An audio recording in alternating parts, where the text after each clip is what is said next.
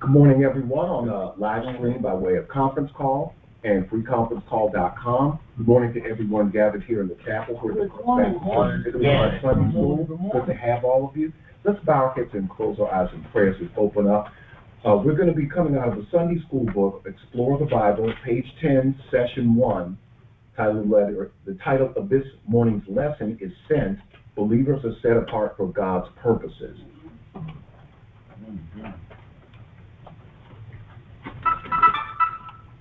Father, we thank you, Lord, for this time and opportunity to come before you in your presence and get into your word, Father, so each and every one of us can be taught what you were saying to us about being sent. Lord, I ask you right now, as we talk about the principle of being sent and what that means, not only in the context of today's lesson, but how it applies to us, but also that we will listen to the leading of the Holy Spirit. The second thing I'm going to pray, Father, is that we will share once we listen and have been sent. And the third thing I'm asking you to help us do, Father, and also importantly, is that we would rely on the Spirit, that we would listen to the Holy Spirit, that we would share the Word of God, and that we would rely on the power of the Spirit. Those are the three overarching things I want for us to receive from this morning's lesson. Empower me by your Spirit to teach your word. Lord, for without Jesus Christ, I can't do anything. But without the indwelling and the empowering of the Spirit, I can't do anything. Father, take control right now, Father. Let me decrease and you increase. I ask you to do these things in Jesus' name. Amen. Amen.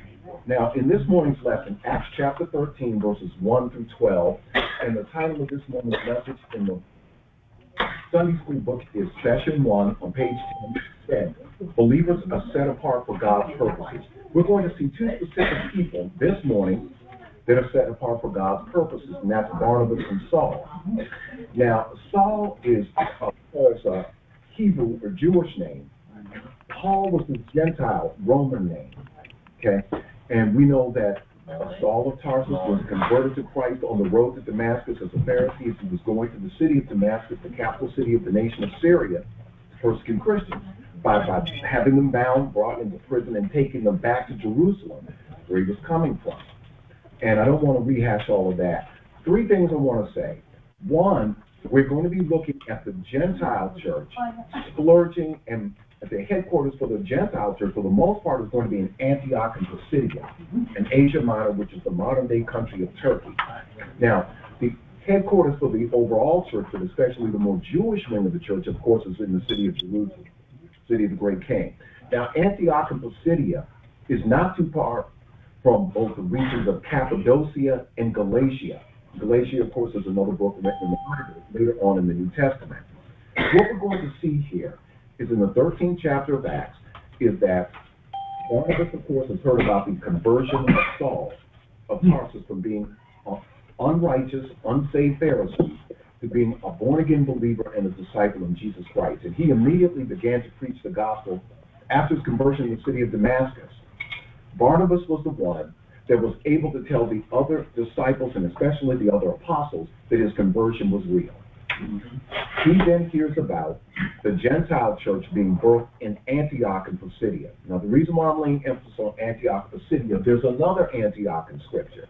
That Antioch is in Syria, not too far from Damascus. So there are two different Antiochs in the New Testament in the Bible. There's one in Syria, and there's one in Asia Minor, which we know today is the modern-day nation of Turkey. The Antioch we're going to be talking about today, where the Gentile church is pretty much taking off, and you're going to see the spread of the gospel not only in Antioch, Pisidia, but throughout the Roman Empire, is in Turkey. All right, I'm going to read page number 10 real quick. Sent. Believers are set apart for God's purposes. Acts chapter 13, verses 1 through 12. What's the difference between being sent and being called? Okay. The call comes from the Holy Spirit. He uses cooperating churches in sending, providing confirmation of the call and provisions for service. Even if no agency is available, missionaries depend on churches to send and support them. Let me explain what that word agency means for missionaries. Normally, if a person is called to be a missionary, there's a missionary organization, sometimes affiliated with a denomination and sometimes not. It's a part of a parachurch ministry. Parachurch just simply means they work alongside of a church, but they're not directly connected with a specific church or a specific denomination. An example of a parachurch ministry would be organizations like Navigators, Campus Crusade, which is now called Crew, and there's some others, Wycliffe Bible Translators, and they're an organization that helps translate, the Bible, the Old and New Testament. So those are examples of parachurch ministries. Okay. Missionaries depend on churches to send them and support them. While Barnabas and Saul were sent by the church in Antioch, Jesus calls every believer to make disciples wherever they go. Let me say a couple of things. Then we're going to work on answering the question on page 10. We may be able to answer it this time without having to go through other aspects of the lesson. All right. Jesus calls every believer to make disciples wherever they go. In the Great Commission in Matthew chapter 28, verses 18, 19, and 20 is one of the Great Commission passages in the New Testament. And in that passage, Jesus says, "Go ye therefore," in verse 19, "and teach all nations, baptizing them in the name of the Father, and of the Son, and of the Holy Ghost, teaching them to observe all things whatsoever I have commanded you. And lo, I am with you always, even unto the end of the world." Amen. Okay? Now, so that's a commission, of course, that he gives immediately to the apostles just before his ascension. But that has an application to us as well. The apostles, of course, have died and gone to be with the Lord, have been for close to 1,000 years now, right? So then the apostles were to teach other believers, win other believers to Christ, build them up in the Word, and have them mature in the faith. They are to go out and win unbelievers to Christ, okay? Build them up in the faith, disciple them. And then they would go out and win unbelievers to Christ. And they would build them up in the Word and disciple them. So this has an application to us as well. Now, we're going to answer this question quickly. On the bottom of the page, it says, "For what purpose in life can you say you are set apart?" That's an individual question that's going to differ slightly for each person, that part of it. How do you understand God's purpose for your life? Now, would anyone like to share with us whatever they wrote down for? How do you know God? What purposes God set you apart for in life? Well, go ahead. The purpose is to set apart is to go out and be disciples. Okay. Is to teach one another. As they say, iron sharpens iron. Okay. So that's what we're supposed to be doing. But for God to be, that God sent you, God came to you. Right. God came to you and spoke to you. Okay. God gave you a vision. See a vision from God. Okay. What you're supposed to be doing. For His will of your life, that when you get up every day and you ask, and you get into the Word and you read it, and He'll direct you. Yeah. Okay, good. Now? Anybody else? Very good. Go ahead. I was saying that direction on my life was to serve and help.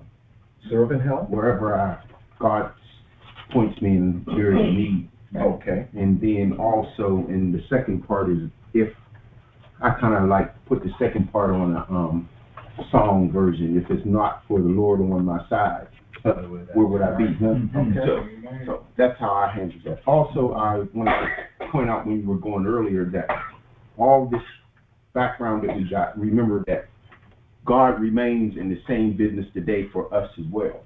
He wants us to also, He remains calling people to Jesus Christ, right, and sending us out to share the gospel, which is based on the whole book of Acts, which is centered around the Holy Ghost.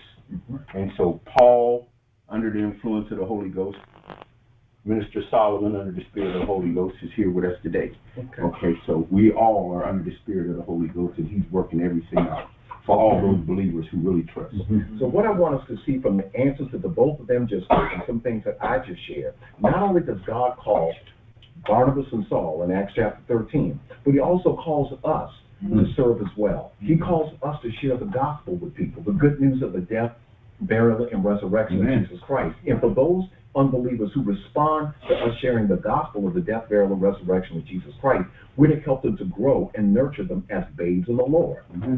When we were born into the world physically, we were babies, and we became small children. But someone had to we had parents, mother and father, had to help raise us and guide us and provide discipline and direction. And those are some of the things that we as believers need to be doing. Okay, understand the context. Acts chapter 13, verses 1 through 12. First paragraph says, aside from waiting on the Holy Spirit in Acts chapters 1 and 2, the church has been constantly on the move. The second half of Acts describes the advance of the gospel having breached the Gentile barrier with Peter's witness to Cornelius. The gospel continued to expand. So that's the first place in the book of Acts where we see the gospel definitely going to Gentiles. It's in Acts chapter 10, where the apostle Peter with 6 other men who were with the circumcision party. What that meant was those were Jewish believers in Christ that had been circumcised. And more than likely, they may have also been Pharisees who went with Peter to Cornelius' household to see Peter share the gospel with them, see and hear, and share the gospel with the Gentiles there and Cornelius, and see them come to know the Lord. That's what that's talking about. Word reached the church in Jerusalem that people in Antioch had become believers. At first, only Jews were being reached. Then believers from Cyprus and Cyrene came and shared with the Gentiles who embraced the faith. Now, there are 2 different geographical locations where these believers were from and where they went to. They were Gentile believers coming from Cyprus, which is an island in the Mediterranean Sea, and Cyrene, which is basically in North Africa. They're Gentile believers that came from those 2 countries up to Antioch and Pisidia in Turkey and started reaching Gentiles for Christ. And this is where we start seeing the growth of the Gentile wing of the church. Okay, in other words, Gentile background believers is what I mean. Okay, so it goes on to say the Jerusalem church sent Barnabas, who was born in Cyprus, to see what was happening. When he saw how God was working, Barnabas went to Tarsus and brought Saul back to help. For years, they strengthened the new church. The believers in Antioch learned of a famine that would affect the entire region. They collected relief funds, which they sent to Jerusalem with Barnabas and Saul in Acts chapter 11, verse number 30. Completing their relief mission, Acts 12:25, Barnabas and Saul returned to Antioch in Acts chapter 13, verse 1. As they were worshiping, the Holy Spirit directed the church to send Barnabas and Saul to take the gospel to other places. They first went to Cyprus, Barnabas' hometown. Accompanied by John Mark, they traveled westward across the island to Paphos.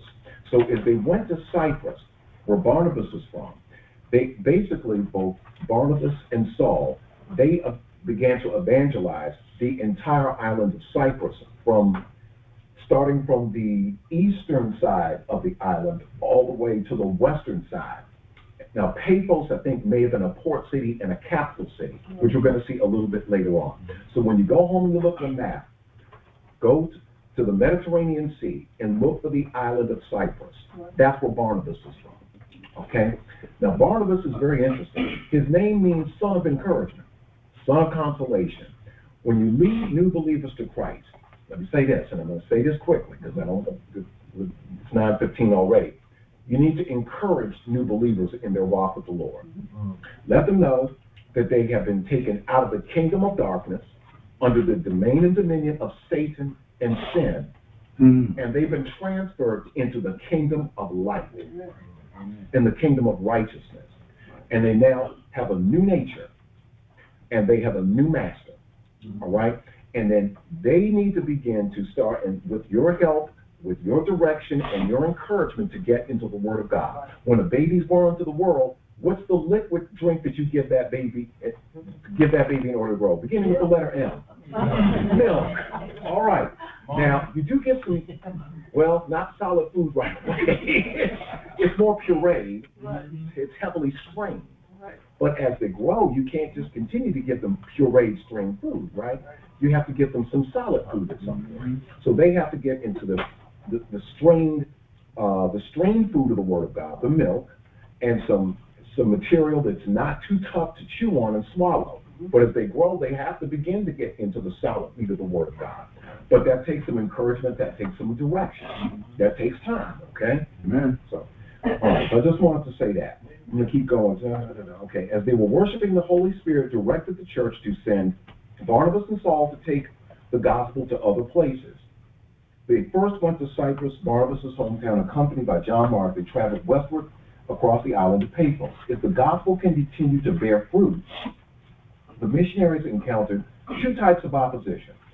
If you're going to encounter opposition, folks, share the gospel. It just comes with the territory. The devil does not want any of us, not me, not you, not any of us, sharing the gospel of Jesus Christ with anyone. That's number one. And number two, when you do share it, he's going to try to do everything in his power to make sure that unbeliever, one, doesn't listen to anything you have to say, and two, if they do listen, that, well, it doesn't take root in their heart. Because there are different responses to the gospel based upon the condition of that unbeliever's heart. Some receive it immediately with joy. They enjoy hearing it. But the word of God doesn't penetrate their heart in the sense that the word of God comes into their heart, convicts them of their sin.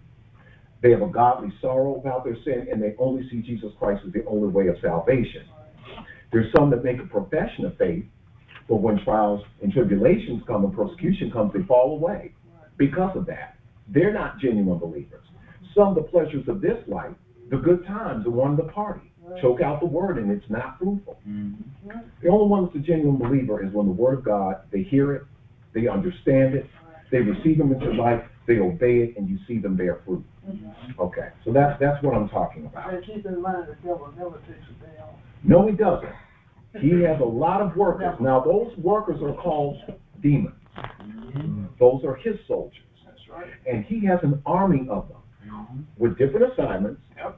And he has a plan, he being the devil and his demons, he has a plan for all of our lives. Right. Just like God, through his angels, have a plan for our lives too.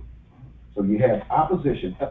Externally, conflict occurred when a false prophet named Elymas contended against them as they witnessed to the Roman proconsul. Internal conflict also happened. John Mark left and returned to Jerusalem. Why? It wasn't because of opposition to persecution. The only apparent change was the group became known as Paul and his companions.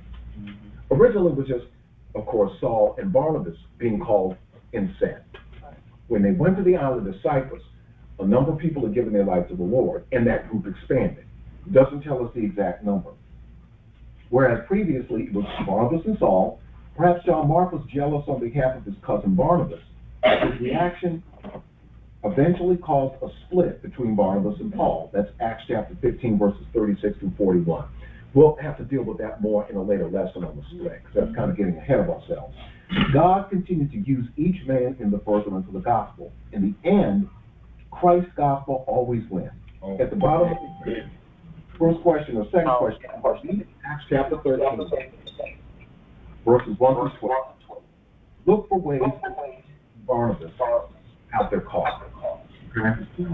Let's turn it over, explore the text. Can someone volunteer to read under listen Acts chapter 13, verses 1 through 3? Now in the church of Antioch, there were prophets and teachers, Barnabas, Simon, who was called Niger, Lucy of Cyrene, and Nana, a close friend of Herod the Tetrarch, and Saul.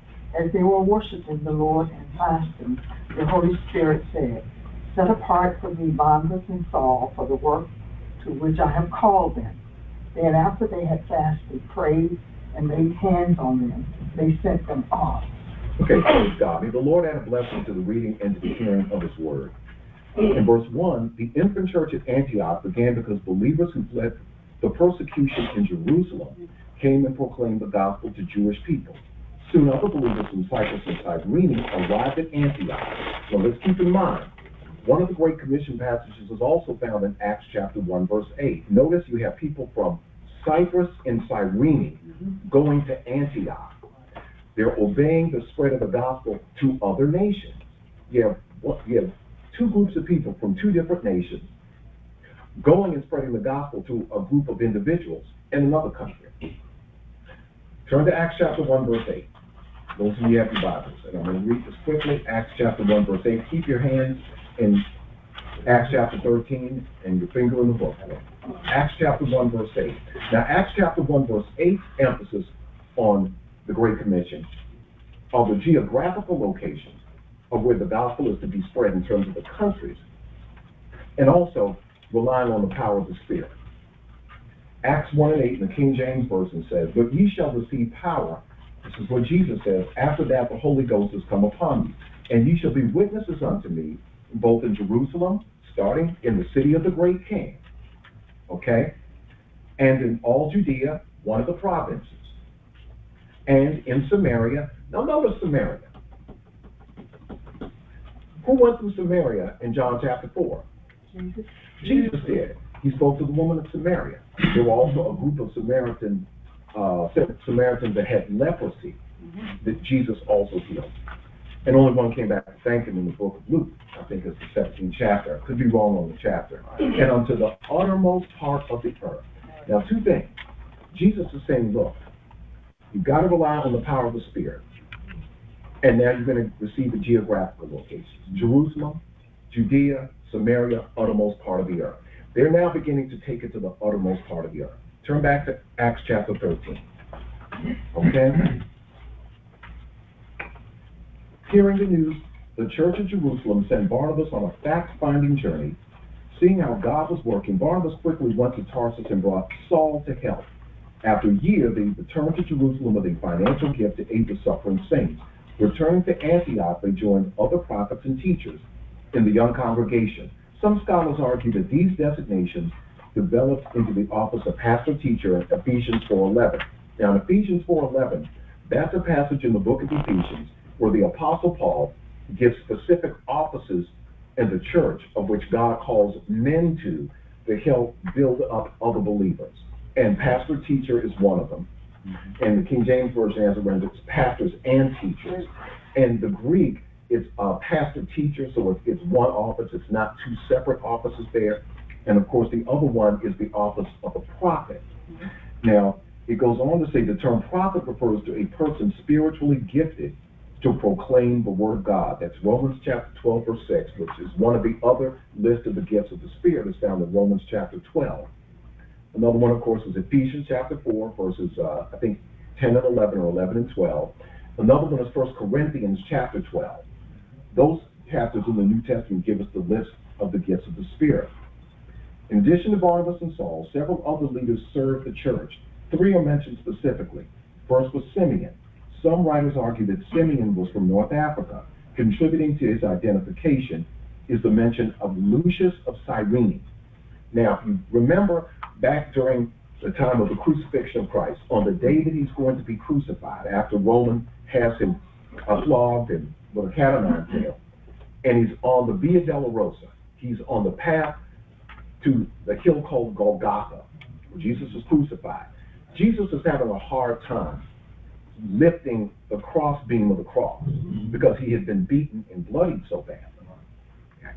It was a Cyrenian who the Romans compelled to pick up the cross of Christ. There was someone from Cyrene, from North Africa, right there in Jerusalem, already, there to see Jesus and to see him crucified. So the gospel eventually reached Cyrene at some point, okay? So that's where the guy that lifted the cross for Christ was from. Cyrene was the capital city of the Roman district of Cyrentia in North Africa. The Greeks in Antioch received the gospel from believers who came from Cyprus and Cyrene. Acts chapter 11, verse 20. Many filled out the complement of teachers serving the church. Luke identifies him as a close friend of Herod the Tetrarch. Now, what do we know about the Herods from last week's lesson? Somebody raise their hand and name the overarching theme that we know about the Herod family. Go ahead. Treachery. Treachery, yeah. They were very treacherous.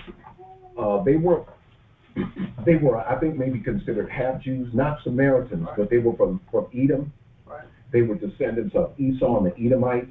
Right. And so, of course, the Edomites didn't have a very good relationship with the Israelites. So that may have been one of the reasons why the Romans chose the Herod family, to have some type of political rule in the nation of Israel. All right, it goes on to say, the astonishing reference deserves more than passing notice. Commentators identify this Herod as Herod Antipas, who was Tetrarch of Galilee at the time of Jesus' birth and crucifixion.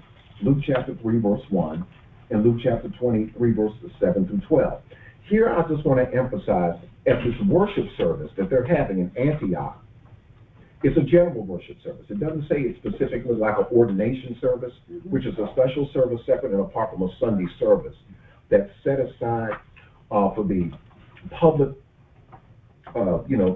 sending off and also confirming the call of someone that's in the ministry, where there's going to be a catechizer asking ministry candidates questions, where there's going to be someone that's going to lay hands on them, and there's going to be this seems to be a general worship service of believers. And at some point during that worship service, they also began to fast and pray. And you notice it's when the fasting and praying took place, in the context of that worship service, along with the three other people mentioned, God says, separate the two people, Barnabas and Saul, and separate them for the work whereunto I've called them.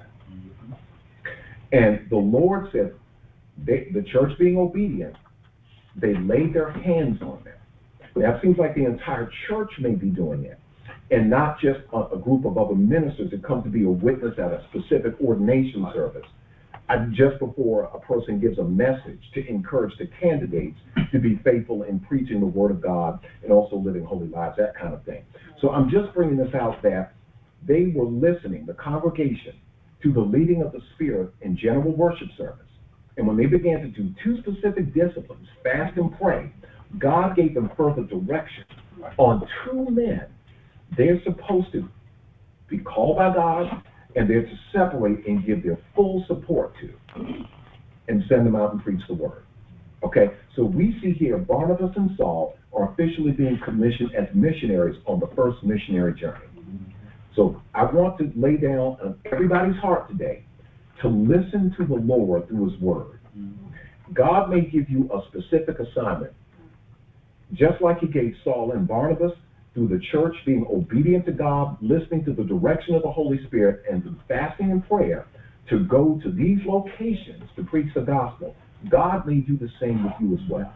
It may not be in the same, you go into a foreign country, but it may mean going to another neighborhood not too far from where you live, and God putting that neighborhood upon your heart.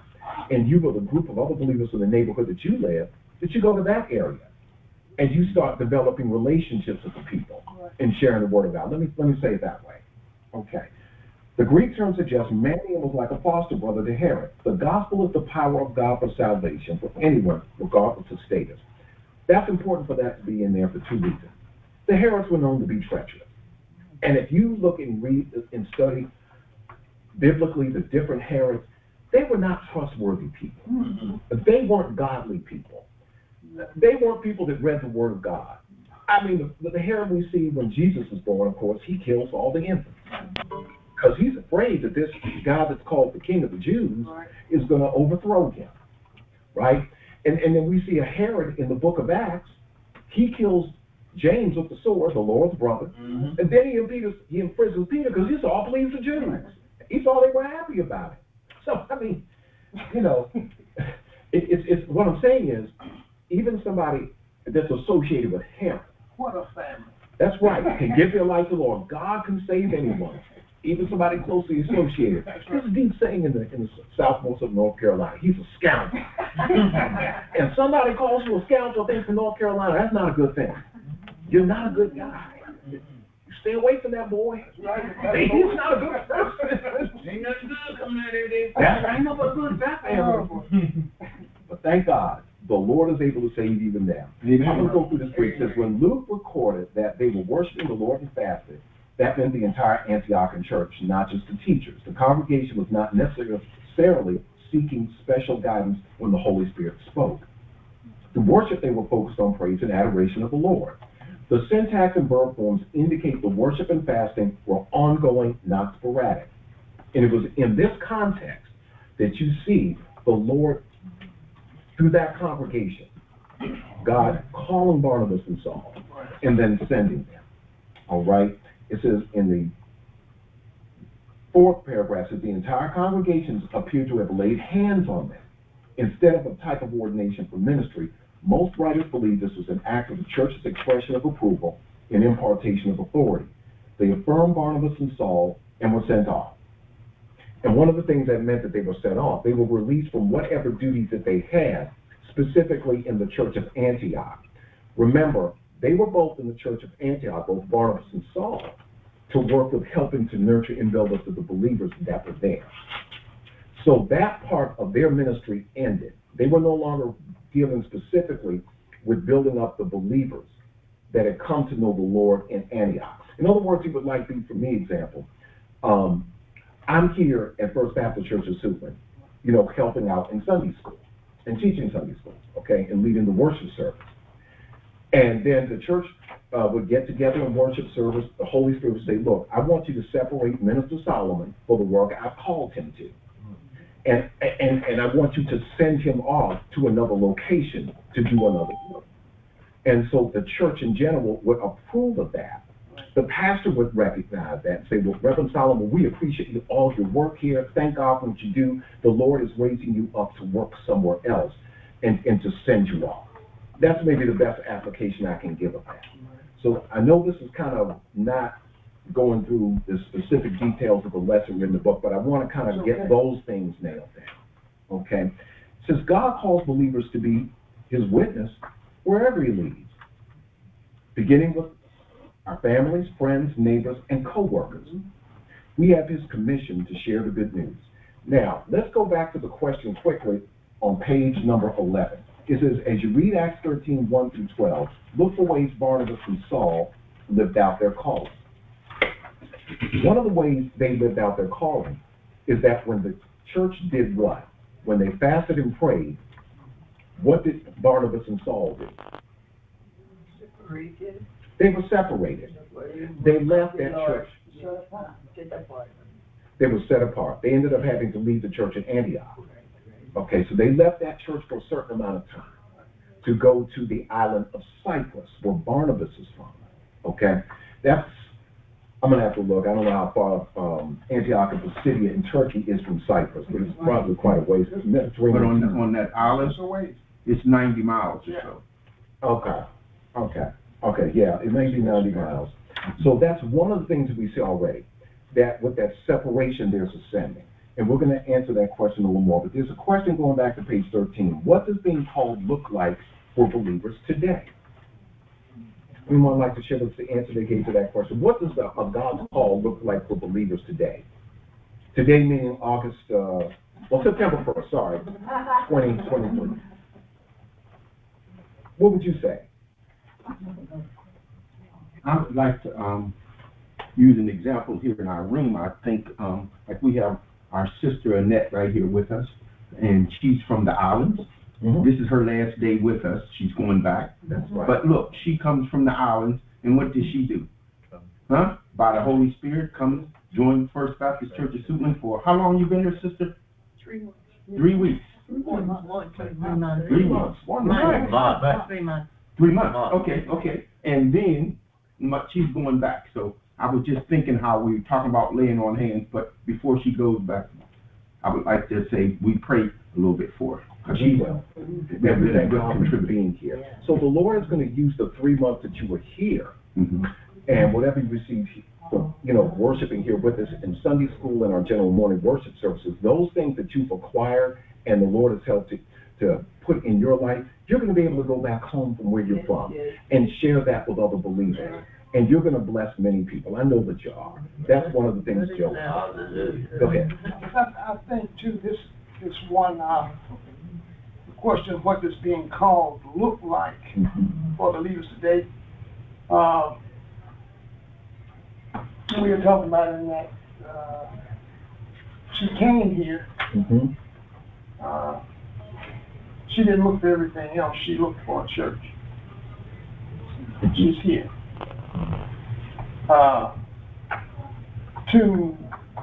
To walk in God's character, a verbal testimony, a living testimony. That's what it looks like to me. Okay, walking God's character. Now, second part of that question, how can you encourage people as they follow God's call? What can we say and do to help encourage people to follow God's call? Would anyone share with us the answer they wrote down for that? You can walk in testimony. All right. being a walking testimony, So okay? you can tell people how God has worked in your life, what you've seen, and how he's invested your life so that it might make the same difference for them. Okay, so we can share with them how the Lord has changed our lives and specific things in terms of how the Lord has changed us. And it can inspire them to want to change. Is that what you're saying? Yes.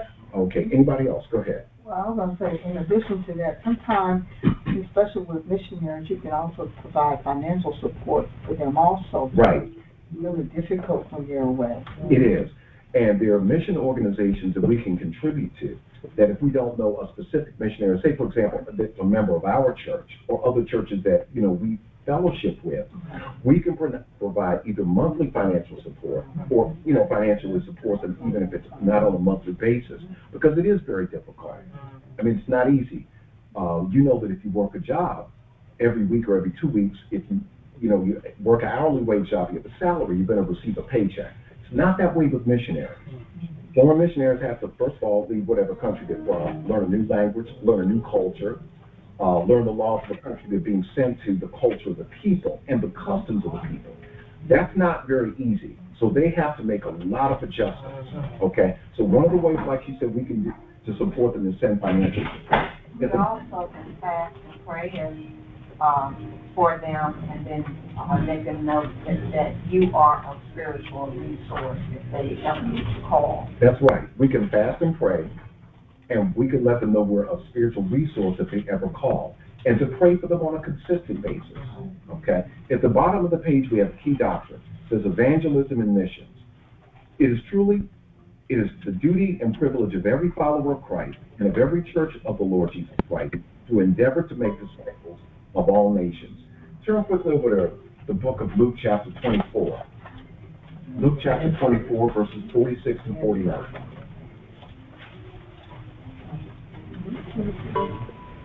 Luke chapter 24, verses 46 and 49. This is also a Great Commission passage. So we have several of them in the New Testament. We have the one in Matthew chapter 28, verses 18, 19, and 20. We have one in Mark chapter 16, verses, 15 and 16. And this is the one in the Gospel according to Luke chapter 24, verses 46 and 49. It says, and said unto them, referring to Jesus, thus it is written, and thus it behooves Christ to suffer, and to rise from the dead the third day, and that repentance and remission of sin should be preached in his name among all nations, beginning at Jerusalem. So the content of the death, burial, and resurrection that we preach is the repentance and the remission of sin. We have to call men and women to repent, to make a U-turn, have a change of mind about their self-sin in God. And we preach the forgiveness of sins. And that forgiveness only comes through the person of the Lord Jesus Christ and his death on the cross, because he paid the penalty of our sins by dying in our place on the cross on the sin. He was buried and he rose again, and he shed his blood to wash away our sins. Verse 48, and ye are witnesses of these things. And behold, I send the promise of my Father upon you. But tarry ye in the city of Jerusalem until ye be endued with power from on high. So Jesus has commanded the disciples in verse number 49 to wait in the city of Jerusalem until the Holy Spirit falls upon you, he indwells you, and he fills you. And then you go out on this important mission. Turn over to Romans chapter 10. Romans the 10th chapter, verses 13, 14, and 15.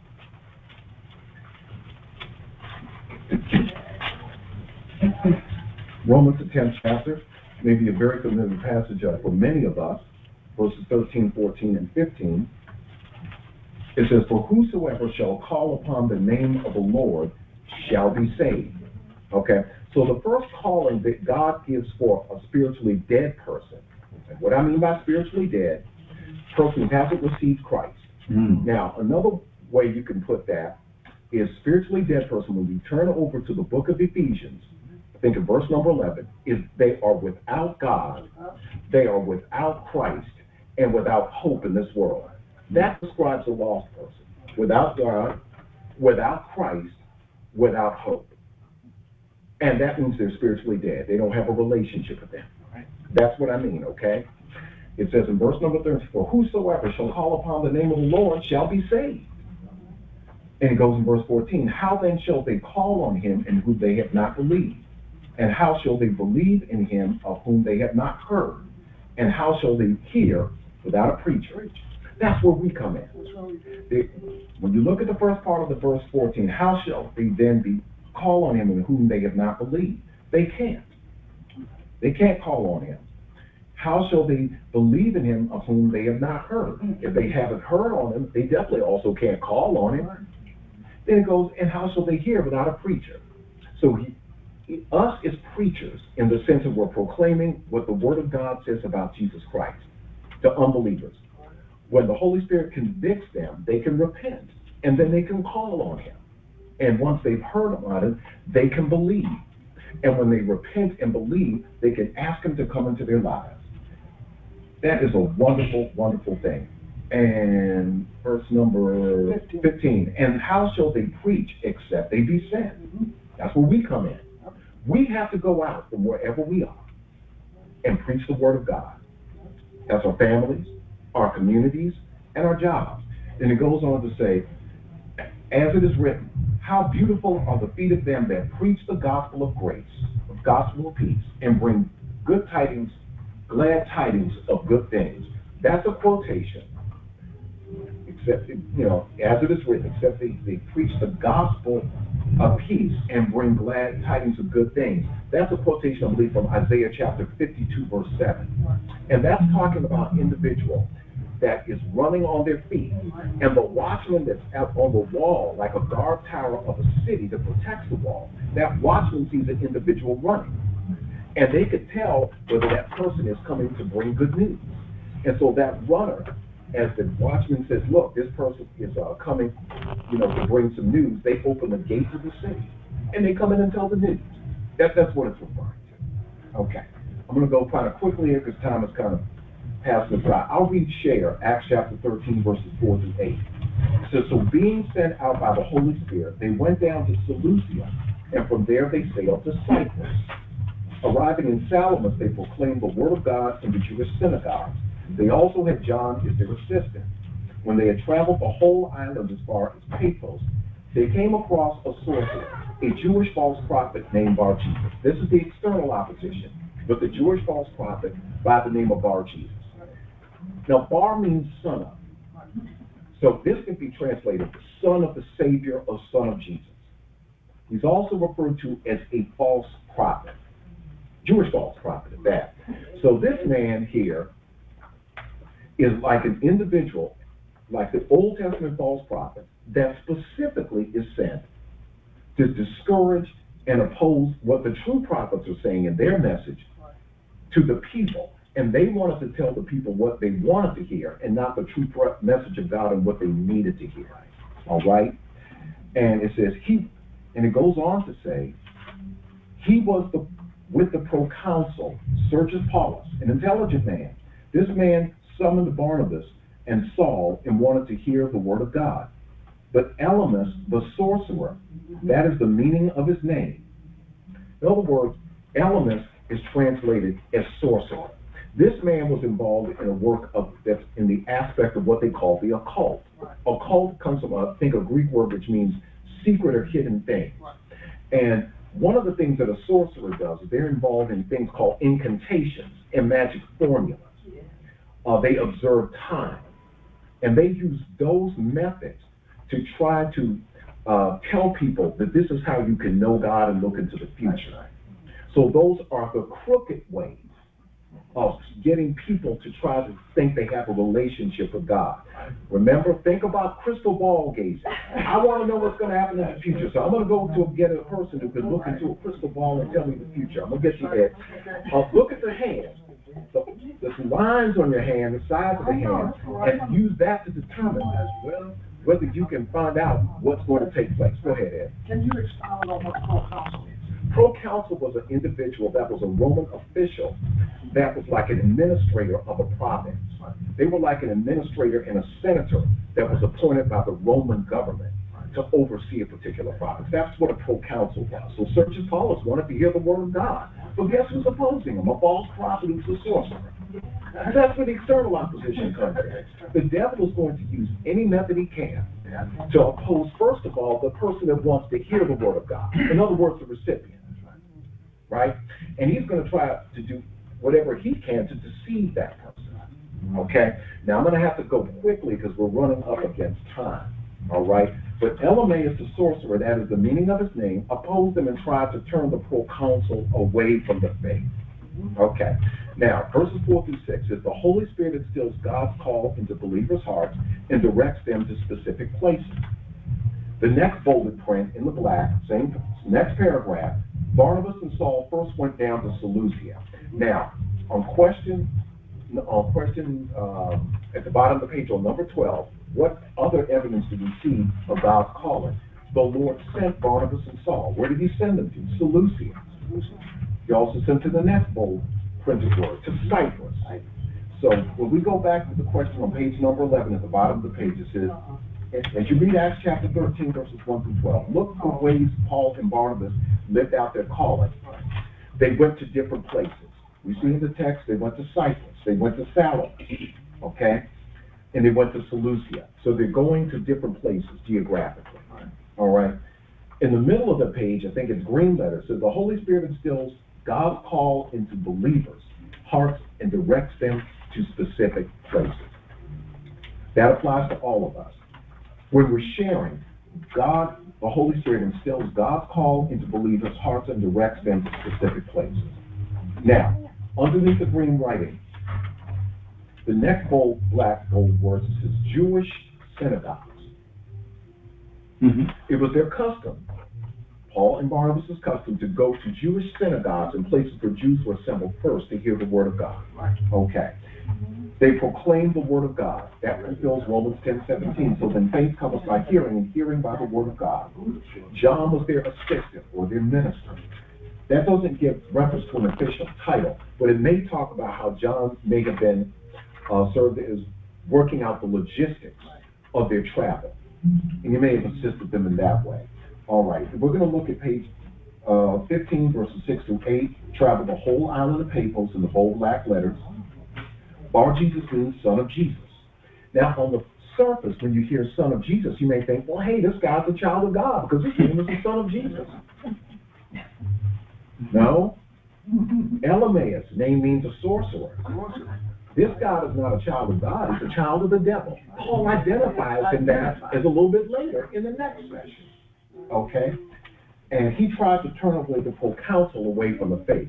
A child of God, a true child of God, never tries to turn an unbeliever away from the faith. That's how you know this guy's not a child of God.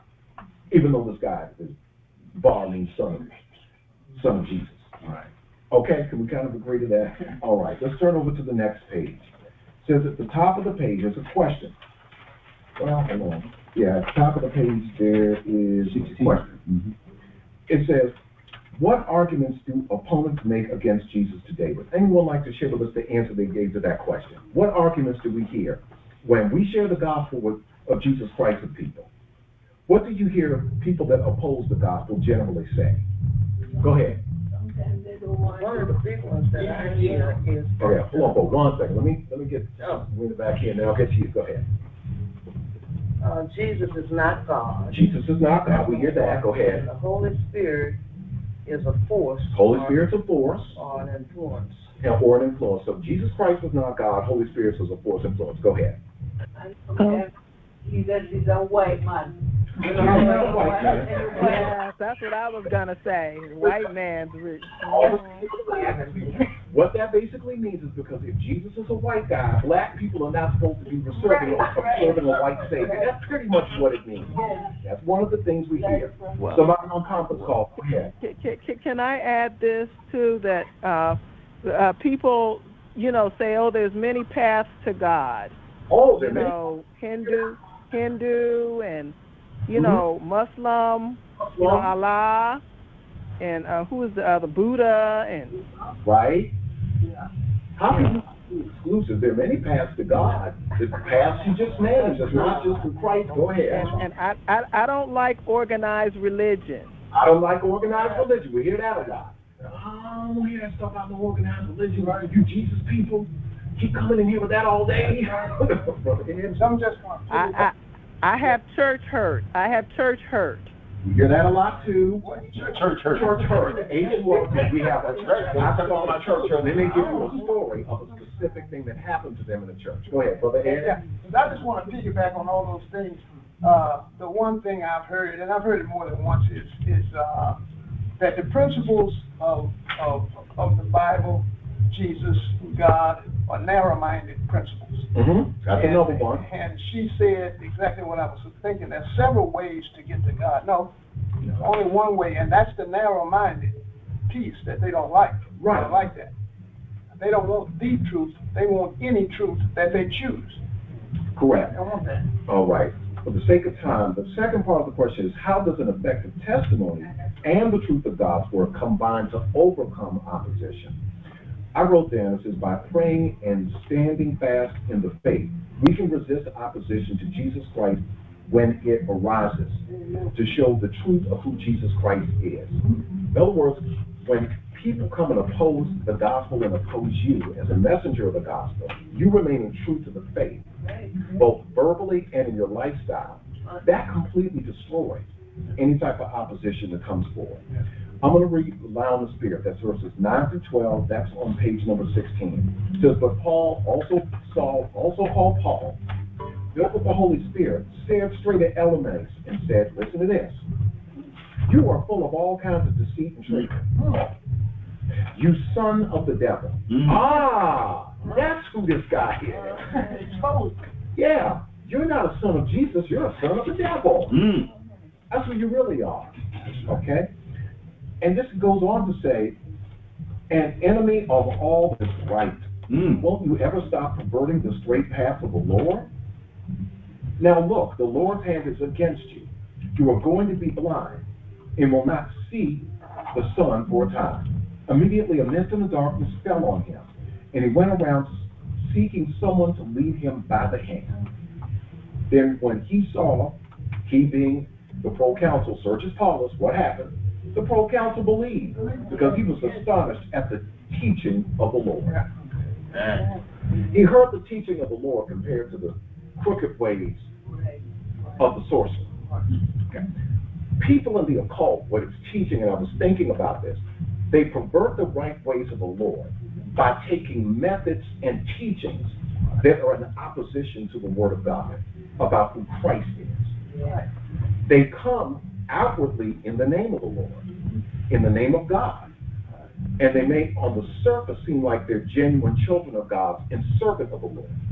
But this is an illustration of what Jesus said. Look, they come to you outwardly in sheep's clothing, but inwardly they're ravening wolves. This is who this guy is.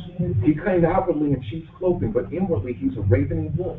And he's being exposed as being exactly that. Go ahead. Yeah, and then they know just enough of Scripture just to kind of bait you.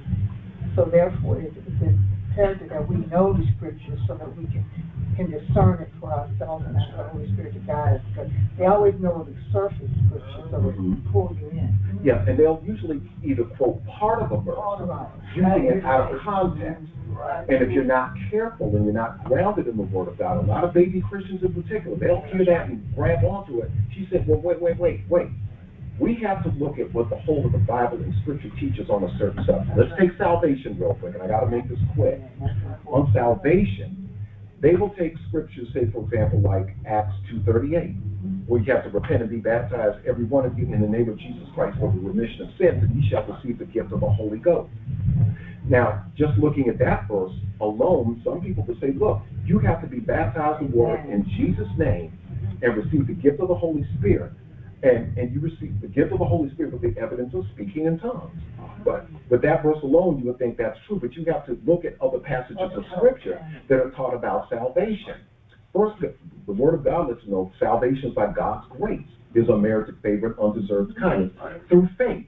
What about John 3:14 through 18?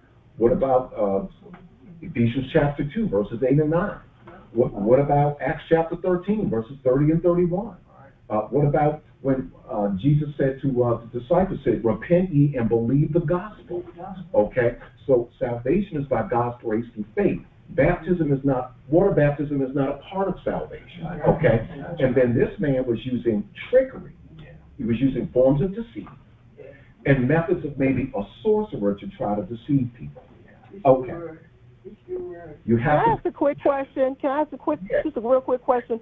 Do you think that these people are always intentional in their, even though the end result may be the same, that they mislead people, do you think that their intention is do you think they are always intentional? Do you think it's always that they intend to deceive people, or is it out of ignorance that they're doing this?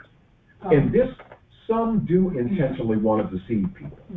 Now, people, for example, that are the leaders of major cults, they want to intentionally deceive people. But the people in the lower ranks, they have actually been deceived and have also were ignorant of the Word of God. Those are the people especially that we need to look out for and win. It's usually the leaders of world religions that intentionally go out and deceive people and want to do it willfully.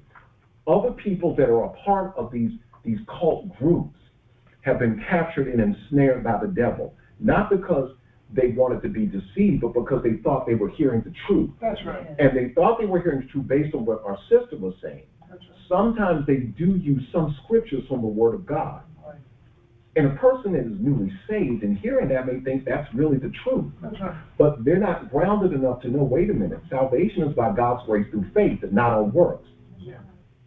Cults always teach, for the most part, in order to have a relationship with God, it's faith plus works, more so than just all works by itself and no faith. Okay?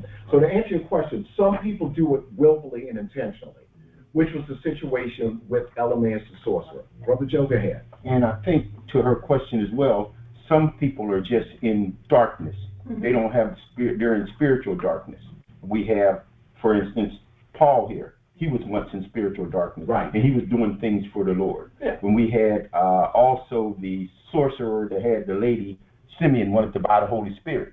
Right. He was doing it. Chapter And 8. then we have in ours right here today, our sorcerer, he's going to get a chance too, because if you look right there in that verse 11, it says, the sun won't shine on you for some time. Right. God still didn't blind him forever. Right. He's got a chance to repent. Right. Go ahead, Brother Ed. That's a good point.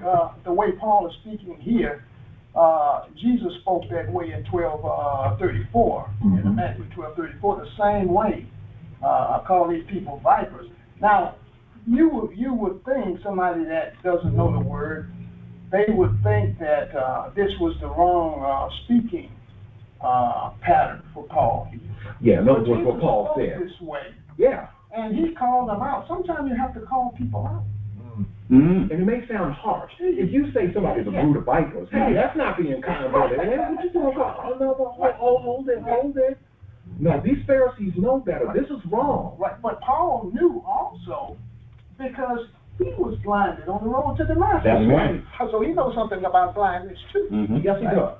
So all of this brings back other verses, and this is what study is all about. A person that doesn't know Christ, their minds are blinded in their unbelief. That's right. They're in darkness. We were all in darkness at That's one right. time. Including the person that's sitting here teaching you right now. That's right. All of us were. So we needed to hear the light of the glorious gospel of Jesus Christ would shine into our hearts. That's right. Look, this man knew who Jesus Christ was. He was perverting the right ways of the Lord. That's right. That word pervert means to distort, to make sure you deliberately deceive people. That's right. He knew who Christ really was, but he decided not to follow him. So yes, this man was like Paul. He was blinded for a time. That's right. Remember, in Matthew 23, to answer your question, do you think that people are willfully doing this? The Pharisees were willfully deceiving. Yes. Now the people that were I think there's a profit motive too. That the money. I feel like, and he attached himself to someone who was a leader, who was higher up. okay. So I feel like there's personal gain also involved with cult leaders and people like this man. Let me address. You said a profit motive. That was one of the things you said. And status. And status. There's some type of ulterior motive. Normally people are drawn in terms of being involved in false religions and misleading people, because there's money involved. Mm-hmm. And they want to gain influence with something to promote themselves. That's absolutely right. That's what Peter talked about false prophets in 2 Peter chapter 2. And he talked about the wages of unrighteousness and they're being involved in greed. Yeah, people a lot of times are motivated for that reason. And the other reason they're motivated is because of wanting to gain influence. Notice he was next to the proconsul. Mm-hmm. He wanted to gain some type of influence with him, not only to deceive him, but other people. All right, let's turn over to page number 17. And it says in the last paragraph above the question, the Holy Spirit empowers us to do the kingdom work he calls us to do. God's word is sufficient in itself. Occasionally, the Lord displays his sovereign power as further witness to his authority. Now, we just saw in the passage God displaying his sovereign power. But Paul not only calls out his character, you're a son of the devil, full of all subtlety and wickedness. You also see the power. He was blind for a time. There was a mist and he couldn't see. That was God's sovereign power, okay, that he's talking about. And he said, further on, as we testify for Christ in the power of his Spirit, we can see the greatest miracle of all, people saved through faith in Jesus. Amen. The question on page number 17 says, how does the Holy Spirit's presence influence our perspective on obeying God in faith? Anyone like to share with us the answer they gave on that part of the question? How does the Holy Spirit's presence influence our perspective on obeying God's word in faith? I put the Holy Spirit empowers us to do the kingdom work. Okay? Second part, in what ways have you seen the effect of spirit-filled witnessing for Christ? Would anyone else like to share with us the answer they gave to that question? It's asking us what effect have you seen. Go ahead, Sister Rowena. Through witnessing, I've seen, a lot of people come to Christ, because that's Christ, and from various, walks of life, and in different situations. Okay. Praise God. Amen. And that's a miracle. You see, people come to Christ from various walks and situations. That could mean somebody that was at one time a drug dealer or a prostitute, come to know the Lord. Somebody that was an atheist or an agnostic, they came to know the Lord. Somebody that was trusting in their own works and righteousness, they came to know the Lord. Okay, it's a Bible skill. Use other scriptures to help us understand a Bible passage. Paul's accusations against Elymas in Acts 13:10 expressed a sorcerer's intention to distort the straight paths desired by God. Old Testament passages also examine God's path for his followers. Read these passages from your Bible. Proverbs 10:9, Isaiah chapter 40, verse 3, Isaiah 59:8, Hosea 14:9, Micah 3:9. Now I'm going to go ahead and share with you what I've written down to it. It says, how do these Old Testament passages provide greater understanding of Paul's point in Acts chapter 13, verse 10? Let me read verse 10 again. It says, and said, you are full of all kinds of deceit and trickery, you son of the devil, and enemy of all that is right. Won't you ever stop perverting the straight paths of the Lord? Yeah, there's several key words there. Calls him a son of the devil. All full of, let me see. I'm reading this. He says, full of deceit and trickery. You're an enemy of all that's right. Stop perverting the straight ways of the Lord. Opposite of straight is crooked. So one of the things false prophets do, one of the things false religions do, sister, you said it, they take scriptures, but they twist the meaning of them. In other words, the passages that they do use, they don't give an accurate interpretation and an application of them. That's the problem. Okay? When you look at these passages, it says, write a brief description of the Lord, of God's path as depicted in the selected passages. I said, the Lord's way revealed in his word is always right, just, and wise. It produces peace and right judgment. What Elymas was doing showed none of these things. It didn't show wisdom, it didn't show justice, it didn't show the right ways of the Lord. God does not need astrology books to help you predict the future. We have His Word. Amen. God doesn't need crystal balls, and you go into a crystal ball gazer to find out what's going to happen in the future. God doesn't need you to call up through a medium, go to what they call a seance, and there's a group of people there to call up the spirit of a dead relative. And it's referred to as a seance. And that's what King Saul did in 1 Samuel. When the Lord wasn't speaking to him through prophets, because of disobedience, I'm going to go to this witch at Endor, and here's the first spirit I want you to call up with me. I want you to call up the prophet Samuel. And when she saw the spirit, like, wait a minute, who's this? Well, describe him to me. Describe what he looked like, and she was frightened out of go. You're King Saul. Don't worry, I'm not going to hurt you, because he had gotten rid of them. And Saul rebuked him. So seances are a group of what they call a seance is when a group of people get together and come to someone, an individual called a medium. And that medium's purpose is to call up the spirit of a dead individual that had died. That's actually a demonic spirit imitating Jesus. That's who it is, Brother Ed. I just want to say, we notice that this guy's not doing this out of ignorance. No. Okay? This is intentional. Right. Yeah. Yeah, it's not that, I don't know any better. Yeah, he knows better. But right. But he's smoothed his way up to the proconsul, so he's got a high office. But then if he can convert at that level, he's probably got it. Yeah. So think that through now, folks. False prophets will twist the scriptures. Yeah. They use them in a way that to a babe in the Lord, an unbeliever, sound right because they don't know all of what the Bible teaches on a certain doctrine.